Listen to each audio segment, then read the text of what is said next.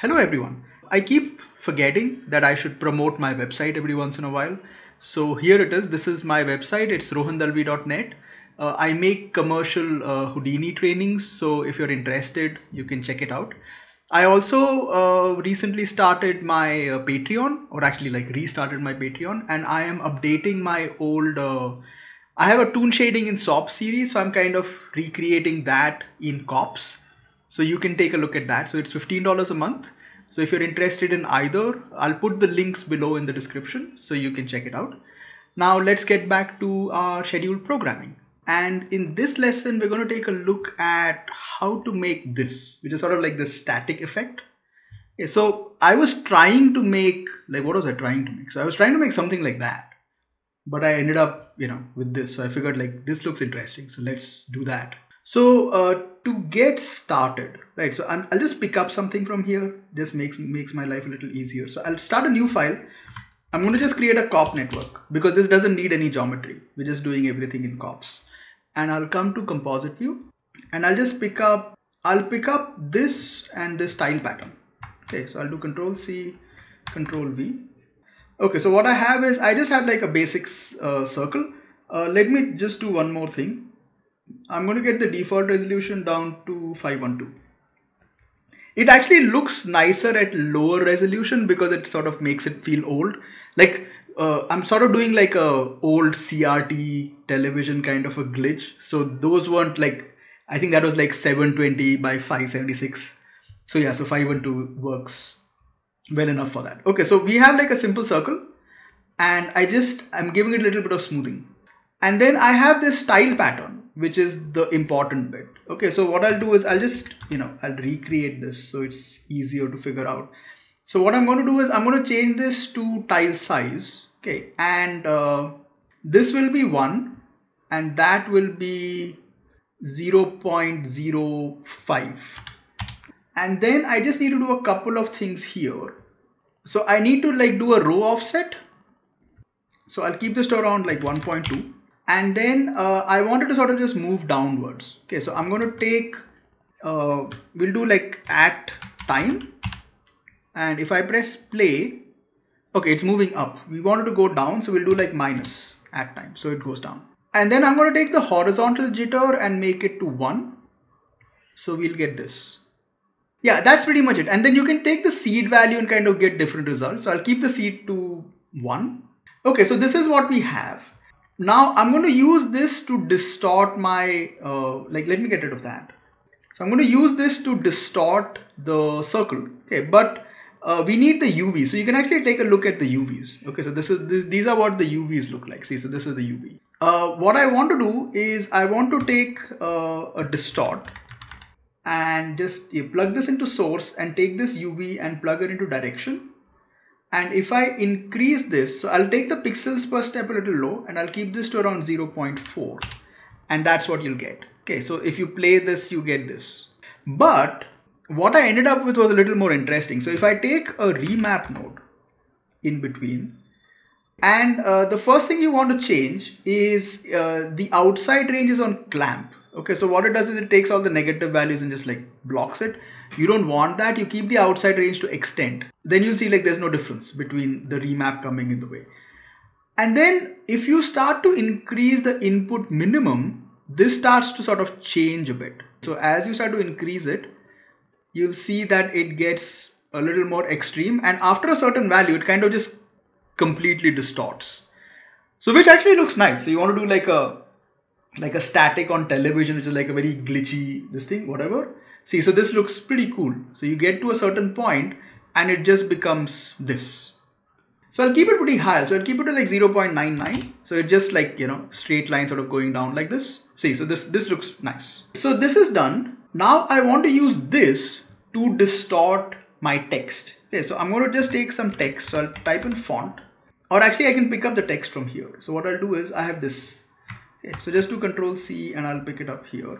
Yeah, so one of the things I noticed about the font node is that it can either output a mask, which is generally pretty harsh. Like you'll notice the edges are very like non-anti-aliased, or you can output an SDF. So we'll output an SDF and convert that to like a mono like do an SDF to mono.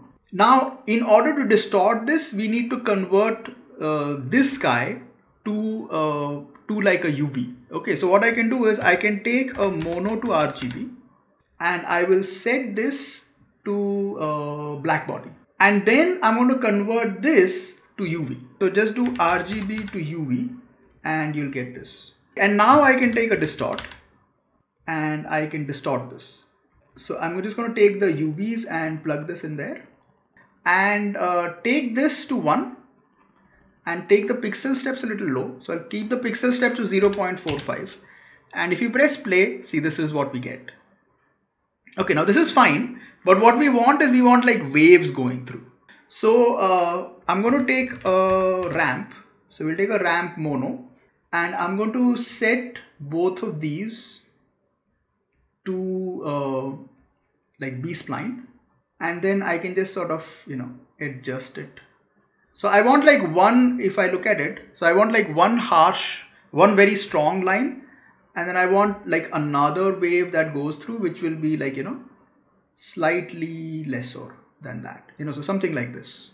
And this should be vertical, so it sort of goes, you know, up down. We'll set the outside range to repeat because we want to repeat, and then I will set the phase to let's do like at time. So if you press play, you'll see it sort of moving like that, but I think that's too fast, so I'll divide it by 2. So we'll get this. And I want a few more of these, so I'll take the cycles to about 2, okay, or a little bit higher than that. So if you press play, you'll get this. And what I can do is I can multiply these two. So I'll take a multiply and I'll multiply this and that. So what will happen is you're getting this. And if you look at your text, you'll get that. See. Now, one thing I want to do is I want, like, it's only going in one direction. So we want the static to sort of like, you know, we want it to distort in both directions. So what, if you look at it, if you go like negative, it will go in that direction. If you go, you know, if you take the scale in -1, it's going that way. If you take scale in positive, it'll go this way. So what you can do is just duplicate this and keep this to -1. And then we can do a blend and we'll set this to maximum and I can blend these two. So we get this. So that's like, you know, the basic thing that we want. Now let's take care of, you know, just making it look nice. So what I'll do is I am going to take a blur and let's blur this slightly. I'm going to do like a couple of these just to make it look a little fancy. So I can take a blend again. So see, so this is like, you know, slightly blurred out and I can blend this and that. And I can set it to, I tried like hypotenuse, which looked nice. And then I can take another blur. You can, this is all just experimentation. I can't really even explain why I did most of the stuff that I did, but it just looked nice, so I did it. Okay, and then we can take a blend here. And I'm going to pick up, I'm going to take a difference. So take a difference and just lower it to around 0.4 or something. And you know, there you go. So that's what we have. So now we just want to color it. So what I'll do is I'll just pick up the ramp from here because it was the thing that worked for me. So I'll just pick that up. So I'll do like Control C, come in here and do Control V and plug that in. And there you go. See, so we have, you know, this, see. And like if you adjust the blur, see, it kind of like, you know, I'll increase the blur a bit. Yeah. See, so you can sort of like adjust this. If you increase it, it's sort of, you get like an inner glow or an edge glow kind of a thing. So it's not bad, you know. So I'll just sort of lower it till it's like that. Now you can do like other things on top of it. Like we can add some chromatic aberration if you want. So we can take like, you know, some chromatic aberration. And what I can do is I can take this and use it as a mask. Okay, so let's just take this and I'll do like UV to mono. And let's use this here as the effect. So we are getting like distortion, but see, it's only happening in the parts where the line goes through. Okay, and then you can sort of like adjust this a bit. Oh, that looks fancy. See. So you can adjust the pivot, it looks interesting. And then I'm going to use a convolve to sort of make it look a little more sort of old, so you can take a convolve. See, so it sort of like immediately does that, see, like the edges get a little bit more, like the edges get highlighted, so it looks a little more interesting. Like it feels like old broadcast or something. So this is done. Okay, now let's add like some, like if you look at this, there are like lines here, so let's add that. Let's also add like a glow to this. It'll look nice, so we'll take a glow here. Yeah, and like increase the saturation, and I'll just make it big enough so it's sort of like that. Now to add the lines, I'm going to take another tile pattern, and what I can do is the same thing. So I'll keep it to tile size, and I'll keep this to 2, and I'll keep this like really low. So 0.01 should be good. And this is fine. Like we don't need anything else beyond this. Now what I can also do is like this should also get distorted. So I'm going to take a distort here.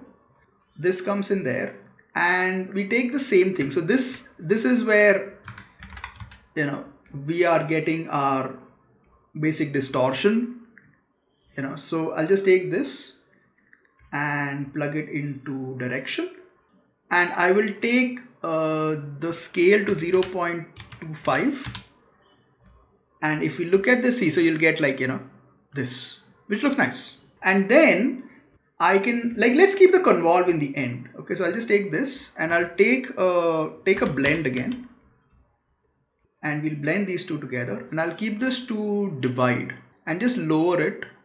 So you'll get like lines going out like that. But what I want to do is I want to take the divide like really low. So just like a little bit. Also, I want to make one change here. Like I want the edges to be a little bit darker. Okay, so what I'll do is I'll take in the shape, I'll take the size and lower it. And I'll lower the size here as well. See. And I want this to be like blurred out. So what I'll do is I'll change the drawing type from filled to gradient. And the gradient we will change to, like you can click here to the presets and make it hill. See, so you'll get it like this. So, it'll be a little bit like that. And if I look at the blend, see, you get like, these edges to be a little bit shinier. And we can make a few adjustments here because I just want it to be like, just extend this out. And let's keep it to 3. And we might have to move it a little. So just take the row offset. Yeah, there you go. Hold on. Let's keep it to 2. Let's try the row offset again. Now I think we'll have to just make some adjustments. So just increase this. Yeah. And then I want like both sides to glow a little bit. Yeah, I think that is good. So just, like extend out and then make the adjustments here. Yeah, there you go. See, so that looks, so the edges kind of glow a little bit. I'll also just lower the glow down to around 0.25. Yeah, I think that should be okay. Yeah, so there you go. See, that looks nice. So now there's just a few minor things left. So, okay, so first we'll add some fractal noise. So we'll take fractal noise 3D. I'll set it to RGB and I'll just make some adjustments. And I want it animated. Okay, so I'll take the Z here and just do like a add frame. So you'll just get this. And then I'll take a blend and I'll set this to hard light and we can just adjust that. See, so this looks nice. And then I can take, we can take a contrast and just adjust the colors a little bit. So I can like lower the contrast a little. We can adjust these values. Yeah, just sort of play around with the static, play around with the contrast values. It looks nice. Okay, and then lastly, let's just say if I want to sort of distort it like it's on a television screen. So you're looking at it and it's kind of like, spherical. So I can just take a ramp. So we'll take a ramp mono and I will set this to concentric and let's flip this. Yeah, so now I can just change this to like a UV map. So I can take like a slope. So I can type in slope direction and plug this in. So you get that. And just take a distort and I can plug that in. And we can just increase that or like lower it. Okay, so let's do one thing here as well. Like firstly, let's just take this and set both of these to like a B-spline. Or hold on, let's try monotone cubic. Yeah, there you go. Oh, perfect. Yeah, monotone cubic. So that looks nice. See, so this gives you like a nice distortion on the whole thing. So go slightly negative and we can press play and there you go. And then of course, like if you come all the way back here and whatever changes we make here, it gives you like a different result. See, so if you like lower it too much, then it sort of distorts like that. And like if it's too low, then it's just like this. So, and then the higher you go, the more, so you can sort of play around with it and see what you like. And also like depending on what colors you pick up here. So this one, you know, like if I change the colors, you get different results because it changes this color to the UV. So if I change this to, let's say like Inferno, it gives you different results. Or if you change it to like Plasma, then it gives different results. See, so like, you know, everything that comes in, it gives you like varying results. So the one I liked was like the black body worked the best for the results that we wanted. But you can sort of play around with these colors and see what you like. So yeah, so we'll go back to black body. And so you can sort of play around and, you know, make whatever you want to. Let's try adding like a convolve in the end and see what we get. Convolve 3x3. Yeah, there you go. That looks nice. Yeah. See, so it sort of gives everything an edge, which looks kind of funky. And you can kind of lower the mask value to define like how much you want. So it's kind of interesting that now you can do almost like something like this you would generally do in like After Effects or Nuke, and you can do stuff like this inside of Houdini. So if you want to do like textures like this for your animation or whatever, you can actually like do stuff like that over here. All right, that's pretty much it.